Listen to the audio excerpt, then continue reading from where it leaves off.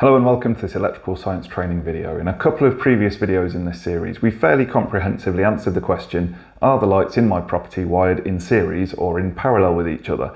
And we found that in most cases, even when you've got two or more lights controlled from one switch, that they're always wired in parallel. So that's quite naturally given rise to the question, is there ever an occasion when we connect lights or loads in series with each other? Well, we're going to answer that question in this video, and we're going to bring the camera in nice and close and help to explain why I've got these decorative lights all around my worktop here. But just before we do that, I'd like to say thank you to everybody who's bought me a coffee recently. If you appreciate the work that the channel is doing, and if you'd like to see it keep ticking along, then please do feel free to click the link in the description below to buy me a coffee. However, there's absolutely no pressure to do that because I'm always going to keep on trying to create this content for as long as I can. But it's there as an option if you'd like it. Right, on with the video. Okay, so we've got our electronics board here in front of us, and I've made a very simple circuit with just one resistor connected in it for the moment.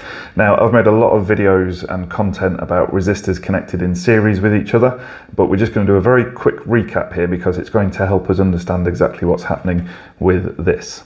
Now, there's one very strange thing about these decorative lights, and that's that each one of these little lamps here is rated at 12 volts. So that means that if you put any more than 12 volts through it, within reason, then it's going to melt the little filament inside there, and that lamp is going to stop working. However, we've got all of these lamps connected to a 230 volt supply, and actually in reality it's probably more like a 240 volt supply when we actually measure it. So how can it be that we've got these little 12 volt lamps connected to such a high voltage and yet they continue to work all the time? Well, the answer lies in the fact that these are connected in series with each other. So what we're going to do is we're going to use the electronics board just to explain exactly what's going on here, because this is going to illustrate what's happening inside the decorative lights, and then what we're going to do is we're going to do some measurements on the decorative lights to prove that what I'm telling you is actually true. Okay, so first things first, I've got my electronics board here and I've set up a very simple circuit. You can see here we've got a voltage supply. We're using an AC supply so that it's very similar to what we're using for the decorative lights in a moment. And you can see here at the moment I've just got one load connected. Now, it's important to bear in mind that when we show electrical loads connected in circuit diagrams and when we do maths with them, if it's a purely resistive load like we've got here, this is just a little filament of wire, so this just acts as a resistive load effectively. We can illustrate that, we can represent that by using a resistor. There's no real connection between this being 18 ohms and any resistance inside here. There's no connection there. It's just the fact that I happen to have three of these to illustrate this point. Now I'm going to have to work quite quickly here, so I'm going to plug in the voltage there. So this has now got a supply to it, and I'm going to measure the voltage across these two terminals. As you can see from meter cam, we've got about 13 volts thereabouts. Now I'm just going to quickly unplug that because this resistor doesn't have a very high power rating and it will start to melt and burn out if I leave that connected for too long. So we've got about a 13 volt supply coming in here. Now, if we measure what the voltage across this single resistor is by itself, what do you think it's going to be? Let's plug it in and find out. Again, we'll try and do this nice and quick before it melts. So let's connect across there. And you can see, once again on meter cam, we're getting the same value, just over 13 volts. So the whole of the voltage supplied here is appearing across the resistor here, as you'd expect. Okay, now what we're going to do is we're going to swap out one of these links for another 18 ohm resistor. So we're going to put that in there. So now we've got two 18 ohm resistors, and these are connected in series with each other. Remember what that means? It means that the current has to pass through this resistor to get to this resistor. So we've got two resistors of the same value, that's an important point we'll come back to in a minute, connected in series with each other. Now let's power it back up again. So we'll connect the voltage and measure across this load first of all. I'm going to swap these over, not that make any difference at all.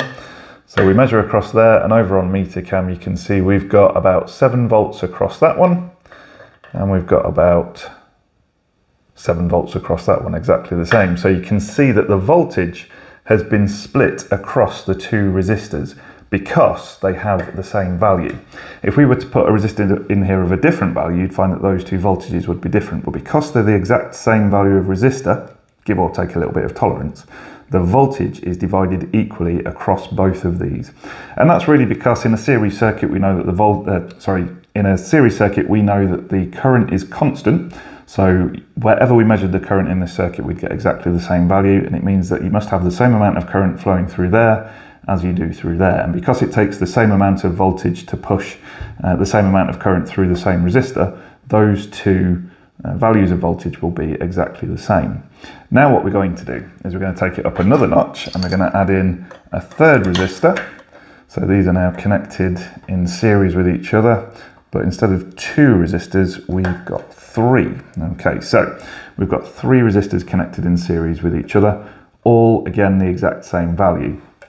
Now we started off with a voltage supply of about 13 volts, and we found that in this case, when we had 2, that was almost divided. We're expecting to get 6.5, but again, due to various factors, it was a little bit higher than that. But basically what happened was that the supply voltage was split equally across the 2 resistors because they had the same value.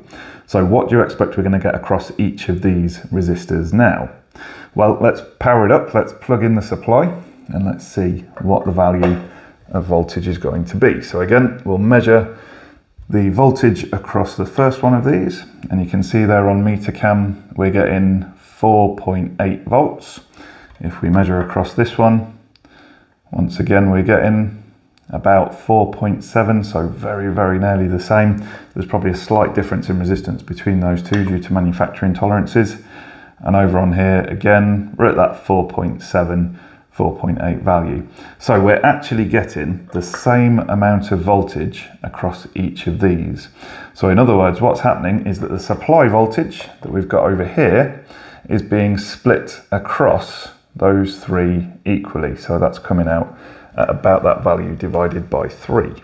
Okay, so at this point you may be asking yourself what these 3 resistors connected in series have got to do with our decorative lights. Well, as we said, each of these little lamps here is like a little resistor. We can represent the load of that by drawing it as a resistor if we wanted to.